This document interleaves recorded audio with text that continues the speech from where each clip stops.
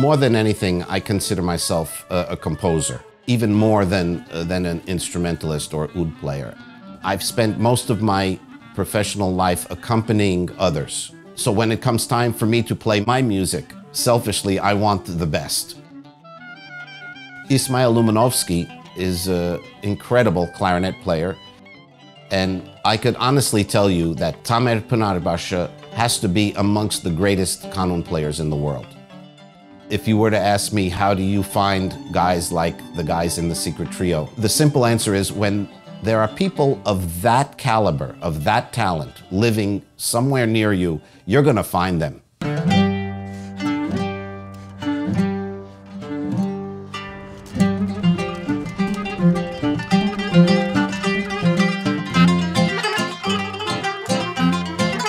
The Secret Trio started getting together in my room downstairs to play music for us. Playing for ourselves, playing out our hearts. That's why it's the Secret Trio.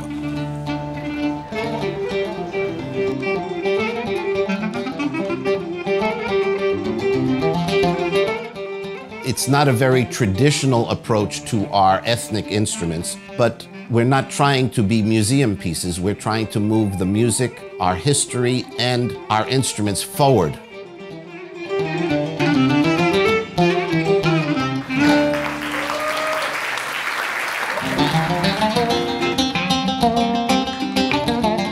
The oud is fretless because the music that we play is microtonal. In the West, we use 12 tones. In the East, that octave is divided into many more tones. We have notes in between the notes. The instrument accommodates those microtonal modes. Tamer Pinarbasi, who plays the kanun, he's from Turkey. Now, the kanun is a 76-string zither, or lap harp. Traditionally, for 1,000 years, it was played with 2 picks on each index finger. Tamer threw those picks away, grew his nails, and developed the technique of playing it with 10 fingers. If you can imagine playing the piano with 2 fingers, imagine the first person who said, I'm going to try it with 10 fingers. It's literally that much of a revolution of technique. And this allows him to use the kanun as an instrument that can play harmony and rhythms. I feel sorry for people who come to see us and have never seen a kanun player before, because they hear him and they think, oh, that's what the kanun can do. No, that's what Tamer can do. This is the piano of Turkish music. On the piano, between whole notes, you have just 2 white keys and 1 black key in the middle. I have 9 black keys between 2 white keys, 9 microtones. But it's not enough just to have the technique. He's also studied Western music. Thanks to New York for this, because when I moved here, I was playing with Peru, Colombian, or, you know, everybody. And then it opens your mind. Ismail Lumanovski from Macedonia graduated from Juilliard with the highest of honors with Western classical music. But at the same time, he can improvise and perform Eastern music with the greatest of ease and joy. My father is a folk singer, so I grew up playing folk music with my father, but at the same time I went to a classical music school since I was 8. By living in the United States, there is a lot of space here for music making.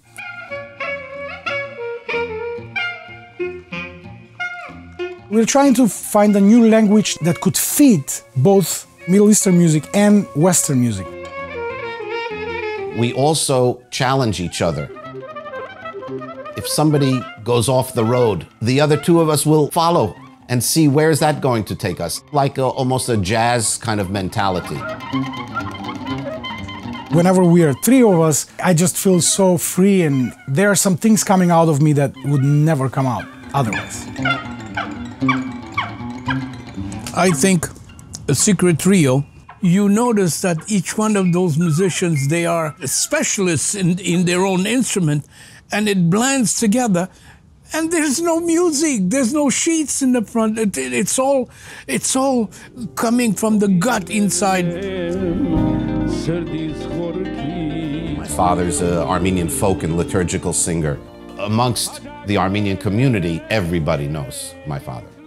And of course, because of my father being who my father is, I grew up accompanying him. I remember those days. Yes. Every party, every picnic, it was all about our Armenian culture.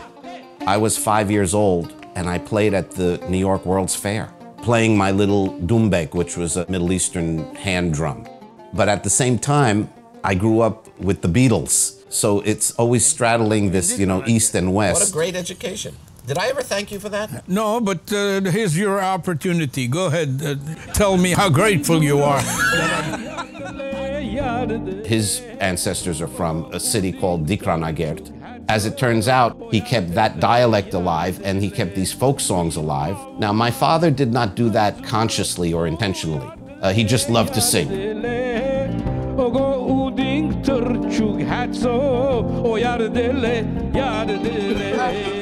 We went back to Dikranagert, where there are virtually no Armenians left, and brought those songs back in concerts.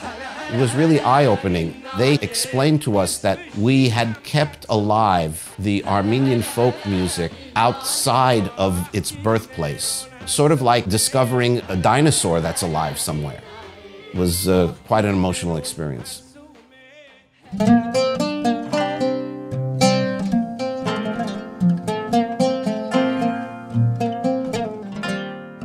Picture is a song that, like the best songs, came fully formed. I didn't have to work at it. Suddenly it was there.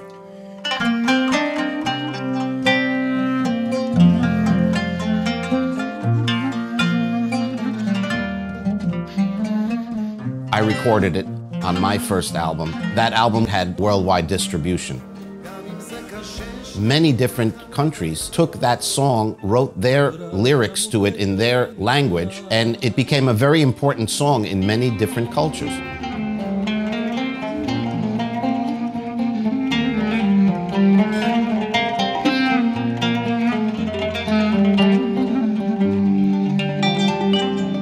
I was living in Turkey that time, 1986, and I was playing that song. And then I moved here and I met him. I said, oh man, it's a special piece for everybody. Tamer is a Turk.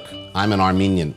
A simple Google search will tell you, wait a minute, you guys don't get along. Tamer and I get along very well. He's one of my dearest friends.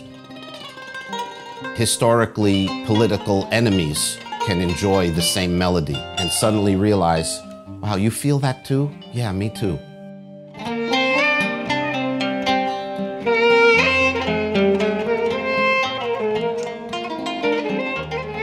There's an emotion to the piece that reached a great variety of people. It confirms my feelings about trying to unite and come together. That's what this group is about. That's what my personal musical life is about. That's why I'm proud to be a musician.